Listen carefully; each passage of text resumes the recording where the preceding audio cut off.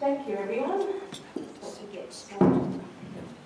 Likewise, I'm very delighted to be here this evening to share with you this very special milestone.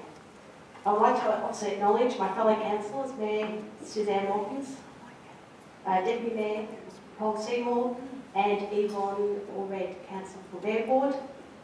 Thank you to all the like-minded CAS members for all that you do in sharing the concerns about the local environment. Having grown up around the corner from CAS's original site, it's been great to see how CAS have blossomed over the years and what you've achieved. It's because of the CAS volunteers who also work very closely with Knox Council, other environmental groups, friends groups and individuals to achieve environmental goals in the community, and I thank you all for your time.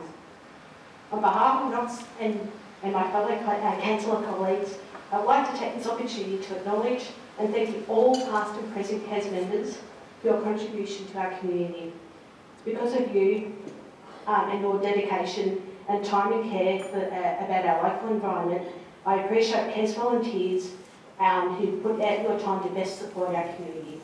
As Dobson Ward Councillor, I would like to present on behalf of Dobson Ward and the Knox community a commemorative trophy to Knox Environmental Society, thanking each and every one of you for your volunteer community service and also on your milestone achievement of 40 years. Happy birthday, Knox Environmental Society.